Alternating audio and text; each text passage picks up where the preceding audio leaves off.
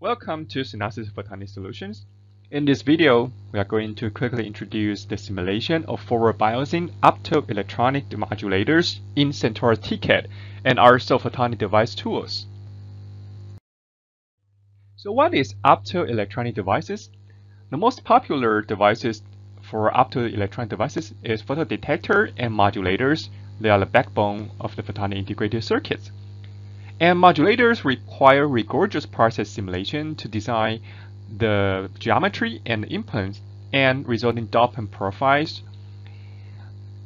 Rigorous electronic device simulation is then needed to calculate the carrier density at an applied voltage, and rigorous optical simulation is then needed to determine the index perturbation due to the carriers and then how the device will shift to the optical phase. However, not only the free carrier changes the refractive index, the heat induced by self-heating effects impacts the refractive index as well, but in an opposite direction. So for example, this is the IV curve for optoelectronic devices for modulators, and it's obvious that for zero biasing, the temperature inside this modulator is equal to the ambient temperature, that is 300 K. But when we increase the voltage to 1.5 volt, as you see here, it's clear and obvious the lattice temperature is getting higher. In order to design a full 3D optoelectronic modulators in multi-physics domain, Synopsys integrate Sentaurus TCAD and RSoft device tools to be an integrated platform. So for the simulation flow, users are able to create their geometry by SDE and the doping profile by S-process based on the fabrication process.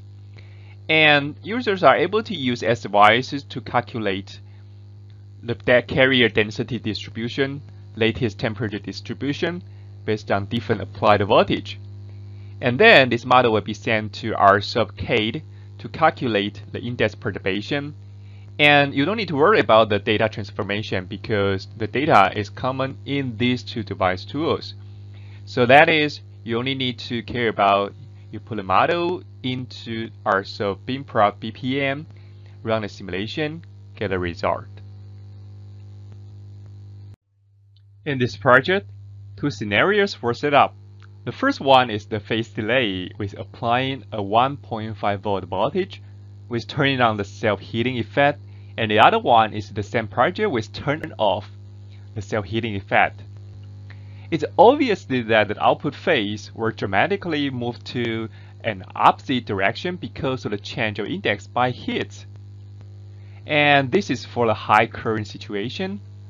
So it's obvious that you see that for low current situation, the carrier effect dominates, but for the high current situation, the heat dominates. And for the cases with always low current biasing, like reverse biasing, the difference between these two scenarios is not that obvious.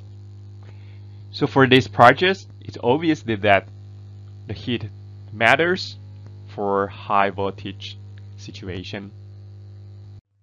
So the conclusion for this video is the self-heating effect generates the heat in optoelectronic devices when the driving current is higher, and it changes the thread of output optical phase.